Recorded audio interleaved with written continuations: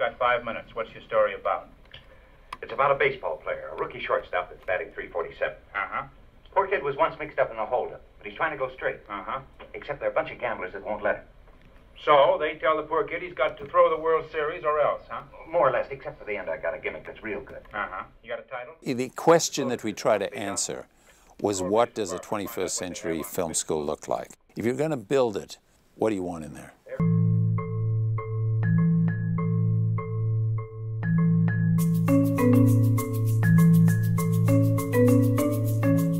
We've been very mindful of the level of quality that we wanted. We have 70,000 square feet between the two floors. We built it out to meet what we saw as the ideal structure for a film school. The curriculum is a very contemporary and a very well thought out curriculum. The students were handpicked.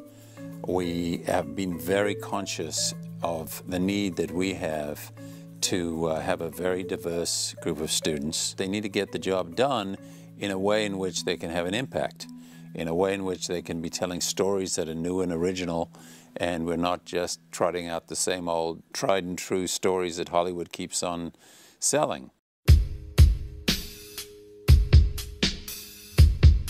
I am from Jamaica. Since the last year of my first degree, I've wanted to do film. I do believe I have some sort of a voice when it comes to social justice, but that's not yet fully developed, and that is a part of the process that's going to happen here. My voice is going to grow a little bigger, I hope. The facilities looked amazing. When I spoke to the faculty, I heard wonderful stuff, and I figured they're new, I am very new to the industry, we can start this whole growth process together. I'm from Key West, Florida, so I came a long way with the facilities here. The staff, faculty, everyone involved is so representative of what film should be, and it's just nice. It's a great place to create nice things. I applied, I accepted, and I moved to Brooklyn before even seeing the facility. So there was a lot of faith in this, and I was not disappointed in the least. They're giving you everything that we need to do what we want to do. And they're putting it all on us. So there's nothing left in the air. It's on us to create what we want to create. It's on us to do good.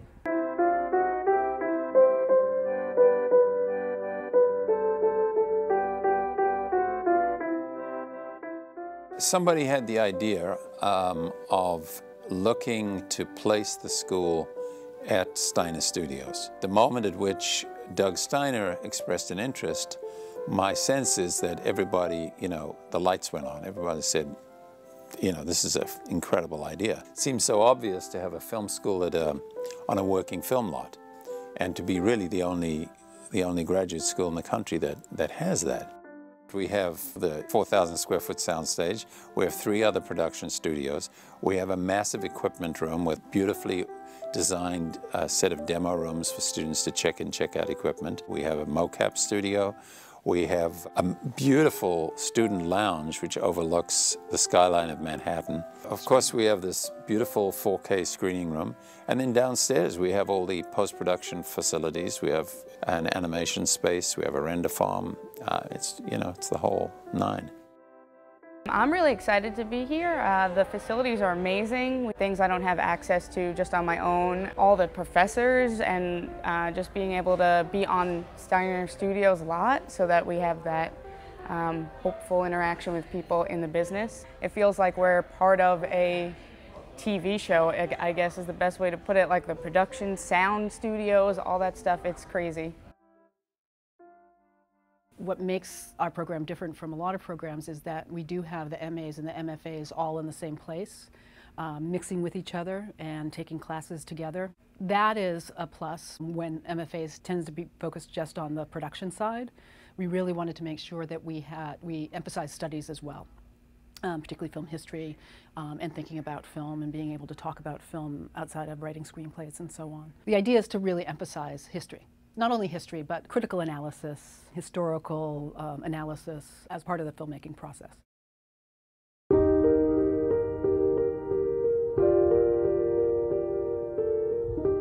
Film school is increasingly the path by which people go into the film industry. And unless you actively go out and find the right people, have a commitment to diversity and inclusion in your recruitment process, it's not going to change.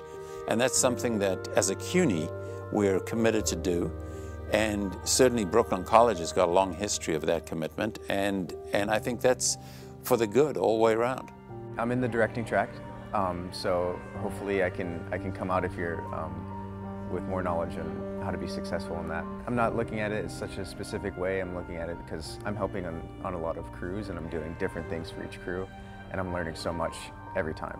So it's kind of an all-encompassing experience for me. The film industry in Jamaica, at present, it's very small. And I want to be one of those persons that contribute to the growth and development of that. So I'm hoping to take this education, this experience, the people I get to meet here, the network I get here, to help to build that side of the world and the film industry there. My hope is that we'll maintain a level of quality, we'll maintain a level of consistency, and that stories that have not been seen or heard before will come out of the school and, really reinvigorate the film culture.